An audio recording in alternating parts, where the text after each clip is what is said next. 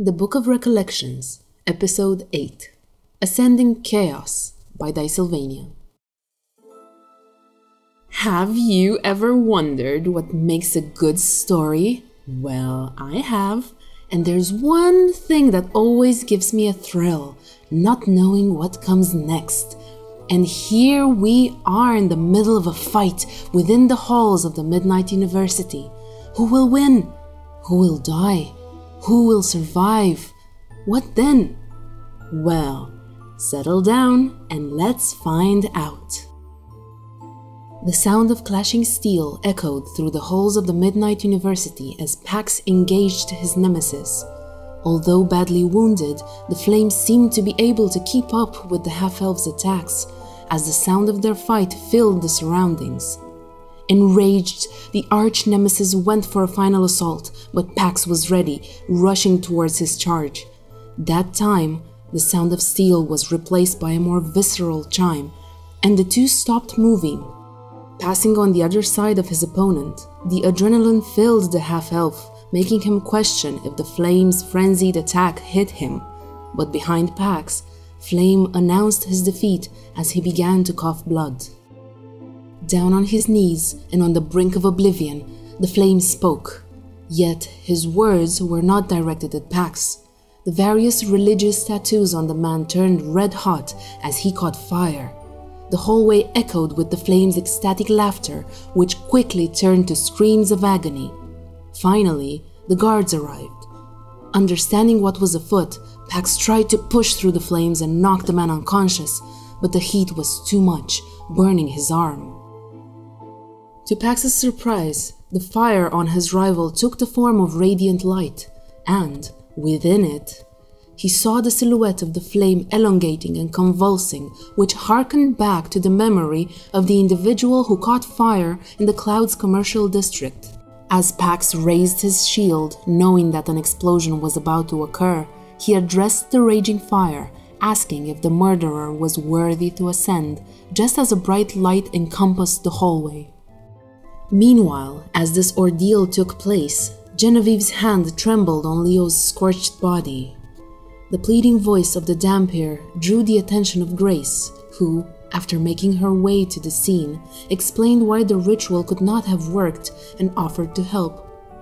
The body had to be healed before Leo could be returned, and, in order to do so, an endu had to be used. As Grace finished the first half of the ritual, the burns on the man's body disappeared, leaving behind the handsome visage of Leo. Taking the Dhampir's hand, the young girl prayed to Obscuro to allow the Chancellor's soul to return. A moment passed before Leo, taking a painful, deep breath, opened his eyes, just in time for them to see the light emanating from the university. The bright blaze imploded, and then a bolt of radiant light sprouted out towards the sky, and with it, a booming voice addressed the city, urging its believers to follow inside the ring of fire. Everywhere in Greenspring, people began to cheer at the words, as 4 individuals were consumed by flame and ascended. But the ecstatic screams turned to chaos and agony, as not all the followers ascended, being instead consumed by the ravenous flames. Pandemonium spread amongst the civilians.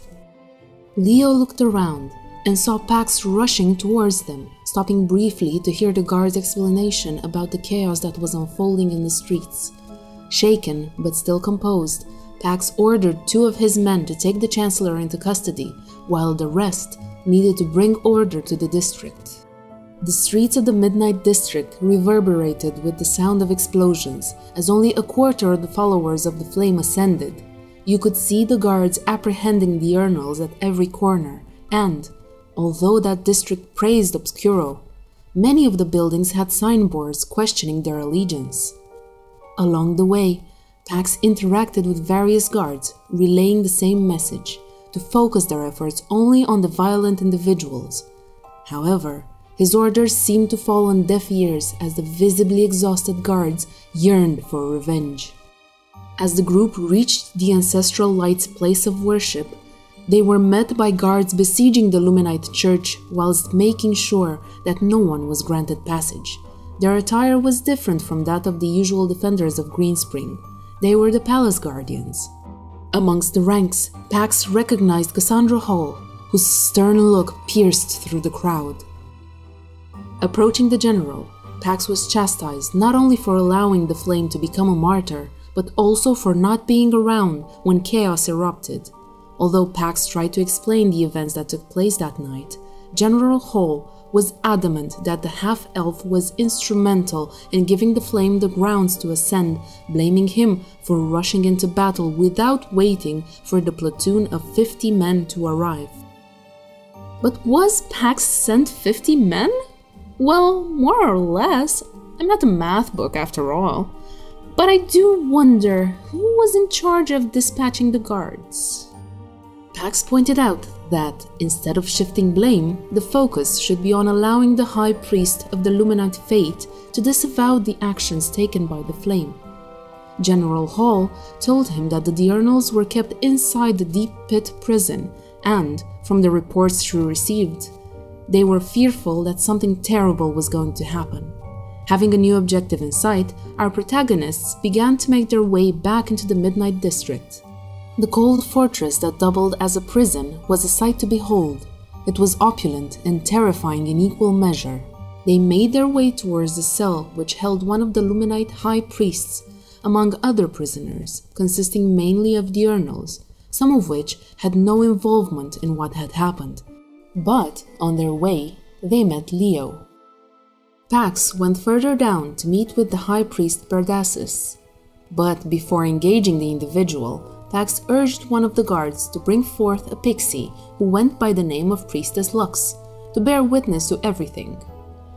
During their discussion, Pax discovered that the flame was nothing more than a rank, and, above all else, he was human, which was quite strange, especially seeing how he was able to ascend.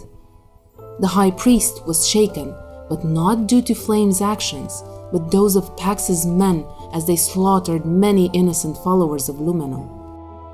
Not even Pax's silver-coated tongue was enough to sway Perdasus, as the High Priest promised he would take his time to think about whether or not he would disavow the acts of the Ring of Fire. As the half-elf opened the door, allowing Perdasus to leave, the terrified guard told him that the Queen herself ordered for these people to remain locked up. That did not intimidate Pax, who simply told him that the Night of Armistice found them innocent. As the High Priest left, the pixie was ordered to go in front of the church and tell the people that the acts committed by the flame had nothing to do with the High Priest, and that the building would be reopened. Meanwhile, at Leo's cell, Genevieve engaged in a heartfelt conversation with her old friend as a whirlwind of emotions hit the Dampier. Her mind raced with the images from earlier that night, from seeing her friend almost dying, to him being dragged away in chains. As Pax returned to the group, he began to question the Chancellor, who let out that he decided to play the role of a double agent, but his plans were foiled and led to his death. Convinced, the half-elf let the man go. Before heading to get some rest, Adam told the group that he would meet them the following day. At home, as soon as he entered the family mansion, he got into a heated conversation with his mother about his actions, his lack of care for his education, and getting involved with mere strangers. That night, Adam dreamt of a golden apple tree catching fire. Then, the image of the Sabbath water infected his dream. Members of his family were emerging from the water, all cloaked in shadows. Adam woke up. His last memory of the vision was his father urging him to act as the Book of VIM was burning. That night, at the Coq Gourmand, the group turned over for the night, but not before Jen took the time to engage in pleasantries with Leo, telling him that, when things died down, the two should cook together. Unbeknownst to anyone, Marthas appeared in Kate's room, offering her a night to remember, a night of passion equal to none. But his advances were met by a wall of backhanded remarks and sass, which made the astral take a step back in amazement that someone was able to resist his influence. Before leaving, He reassured Keith that, once she refused pleasure, only pain would await. The day of Martha's found Adam in the middle of his exams, and, although passing the theoretical appliances of transmutational arts with flying colors, the practical examination caused him many grievances.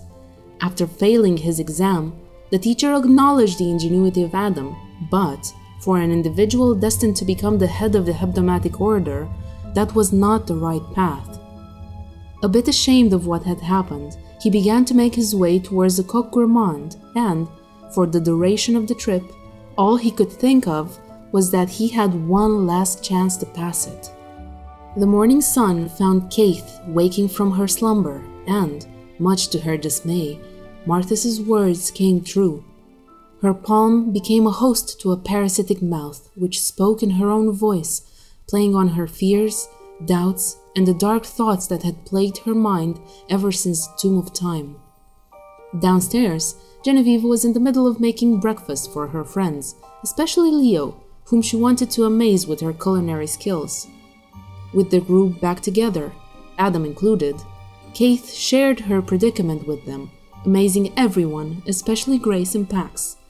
The two weren't surprised at the fact that Martha's bestowed that curse on their friend, but rather that Kate was able to counter the raw lust that emanated from him. Although no one in the group was able to cure Keith, Grace led them to a humble-looking building found in the Midnight District that went by the name of Clement's Tonic and Aromatics. Within the crammed shop, filled with all manners of trinkets and baubles, a man dressed in a leather jacket with pale skin and hair half black, half purple, welcomed them with a child standing by his side. Grace presented them as Castiel and Timmy, and the party understood from their talk that the girl had quite the debt owed to the man. Only after Genevieve offered to feed the proprietor of the establishment, Castiel agreed to check on Kate's ailment. Clement's room was upstairs, and, although filled with prejudices, his bad nature was tempered by the sublime food served by the Dampier.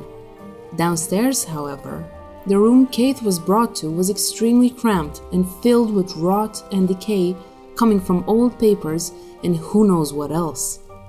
Among the hideous display, Kate saw something that, at first glance, resembled a cat, but, upon closer inspection, had more limbs than a normal cat should. After begrudgingly cleaning the operating table, Castiel studied Kate's hand-mouth and realized that it was a curse with roots in some form of necromancy. Scalpel in hand, Castiel began the delicate operation which saw the mouth react, turning its snarky comments towards him. Because the harsh words uttered by the mouth were breaking his concentration, the man made a gesture in the air, leaving behind faint purple traces.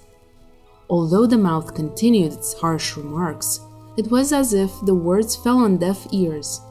The operation was successful, leaving only a tiny red dot upon Kate's palm, which did not fully heal. As the three went back upstairs, the group seemed to have rubbed off against Castiel, making him feel more at ease around them. But the amazed look on Pax's face as he rushed into the shop alongside Grace put a momentary stopper to the discussion. Everyone, Castiel included, bolted in the direction of the Green Spring Palace. Whilst dashing through the streets, Pax told the group that he had just received a letter informing him that the declaration for the competitors in the Thrones and Thorns trials were commencing. Here's a fun fact from your favorite Book of Recollections. The Thrones and Thorns trials is how the next Meritronach gets elected in Greenspring. The contenders must prove their kinship, merit, and leadership qualities. Not a bad way to choose your ruler, is it? Opulence of the royal domain was not taken in by the group as they barged into the royal hall. A man was in the middle of a countdown as another presented the competitors, 3 of which were the sons of the queen. All 3 had red hair. Pax jumped onto the podium where he introduced himself as Prince Evander before presenting his cohort, made up of the rest of the party. It took a moment for Castiel to realize that he was also a part of it. The countdown ended, but a forceful bang emanated from the closed entrance doors. Pax ordered the guards to allow the person in for everyone to see who was the individual that the queen had robbed of the chance to compete. As the doors opened once more, a woman with red hair introduced herself as Lina Blunder Gudrun, which caused the people present to whisper in amazement, calling her the Banished. Wait, Lina? Wilby's wishing well? Oh, now that's the kind of plot twist I live for! After she took the stage, followed by her cohort made of both wildlife and, to everyone's surprise, Monkey and Blaze, the Hebdomads appeared and Saturni made a waving gesture in the air. The trials had begun. This was the recap for episode 8 of VIM as told by the Book of Recollections. I'm Ruxandra Vorotneac, your recap narrator.